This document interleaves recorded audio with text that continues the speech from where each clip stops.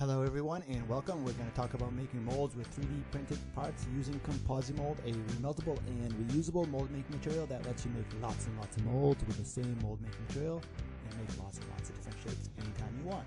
We're going to use this little figurine guy as an example of a 3D printed part. I'm going to start off by hot gluing them to the bottom of a mold box. In my case, I'm going to use a plastic cup. You can use whatever you want, preferably something that's made out of plastic. And some people like to use Legos to make their own shapes with it. In this case, I'm just using a plastic cup. Hot glue them down. It's ready to go. Spray your part with some bubble buster. The bubble buster reduces surface tension so that any bubbles on the surface will rise up and off of the part, and it'll give you a much better, much smoother mold. Now, I already melted the ComposiMold in the microwave. It took me about a minute to a minute and a quarter to melt this, and then I let it cool to about 130 degrees Fahrenheit, or a little bit in that ballpark, before I poured it onto the PLA plastic. And this allows it to be poured onto the part without deformation of it. This ComposiMold has been remelted and reused probably about 15 times so far, and I can keep on doing that as many times as I want. And there's my mold. So now we're gonna let this little guy cool to solidify. It takes about 30 minutes if I put this in the refrigerator or freezer to cool, or if I leave it at room temperature, I'd give it about 2 to 3 hours to cool completely. You can see a few of the bubbles that were on the surface coming up off of the part. That's the bubble buster, which reduces the surface tension for those bubbles come up off of it. And after it's solidified, you pull them out of the mold box. In most cases, I just cut the mold box off, but I wanted to do it this way for some reason. And there we are. We have our mold. Pretty cool. The transparency of the ComposiMold makes it really nice because you can see where the mold is around it. It's really helpful when you're pouring in the casting materials. To get this little guy out, I'm actually going to push it out with my fingers in back of it and push him out of the mold. So this is a nice one-part mold, and I have my guy. Advantages of ComposiMold is that it's remeltable and reusable, so you can make as many molds as you want, and the transparency helps, and it's biodegradable, and it works with lots and lots of different casting materials. Right now we are using our ComposiCast clear casting material, and we're adding a little bit of white colorant to it. We could do lots and lots of different colors. We can mix colors. These are all colors that are available through ComposiMold, and we are going to carefully mix this together so that the bubbles aren't brought into the resin. Until recently, I used to be able to say any epoxy resin would work with ComposiMold, but some of the new resins that are put out there in the market are ridiculously slow curing ones and take 3 to 4 days just to set up a little bit.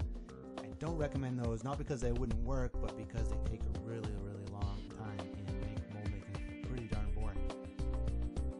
And the other extreme is the super fast curing urethane resins. You probably want to stay away from them, although they will work for smaller parts. You want something that is not super slow, and you want something that's not super fast. And if you're going to use a urethane resin, I recommend using talcum powder or baby powder for your mold release because it creates a nice barrier and you have a much nicer casting.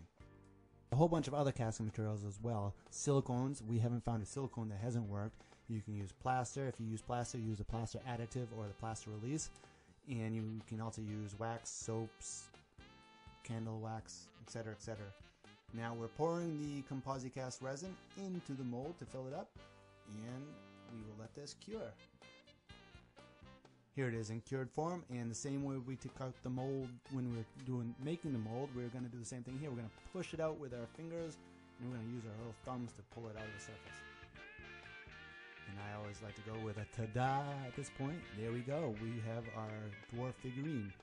Now here's an example of it being made with a super soft silicone. I love the silicone material. This is our soft bait rubber that we use for making fishing lures, and what I like about it is it cures really fast and it's super flexible and it works really well with our colorants, and it makes it really cool as part. Okay, here we go with another ta-da. Ready? Ready? Ready?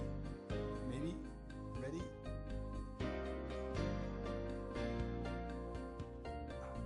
Ta-da! There we go. We have a dwarf that is now rubber. And now we can use this mold as many times as we want to make new molds, or we can remelt it to make other shapes.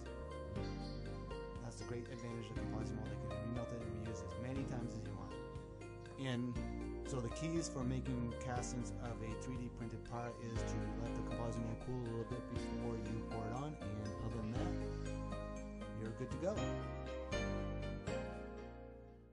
Thank you guys so much for watching. If you have any questions, please let us know. We'll answer as much as we can. And we have a free ebook available on our website.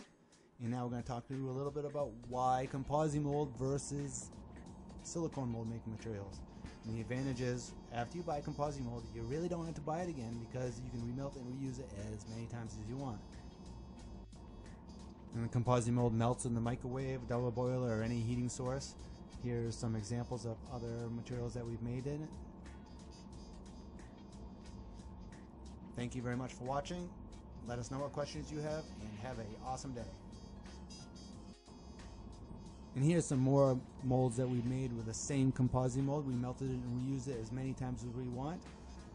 Here's a little mother with a baby. This is a 3D printed part, and we made it into silicone. And here is a little spaceship, Mercury space capsule that we 3D printed, and then we made it into the rubber. This would make a really cool toy for a board game. So again, thank you very much. Have an awesome day. Let us know what questions you have.